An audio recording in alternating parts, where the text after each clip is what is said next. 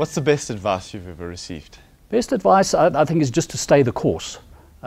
Be honest about what you do, have credibility in terms of what you do, and just go out there and do it.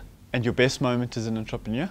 Realizing that it works. And I think when coming from a corporate environment where you're almost locked into the golden handcuffs, and they do tend to keep you there because they want to keep you in the organization, just realizing that you can actually do it on your own.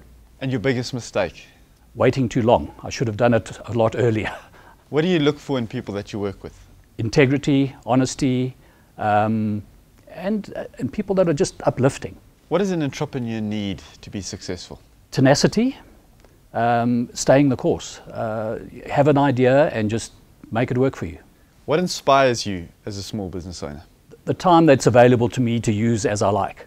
And it's all about balance, work and play. What would you do differently? I really believe that the course that I did in terms of undertaking the research to start off with, understanding the business that I wanted to go into, and putting the best possible business plan together and strategy. Very important.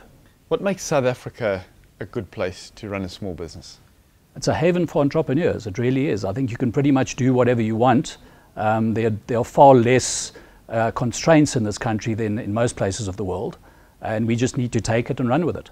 What keeps you up at night? Nothing. I sleep like a baby.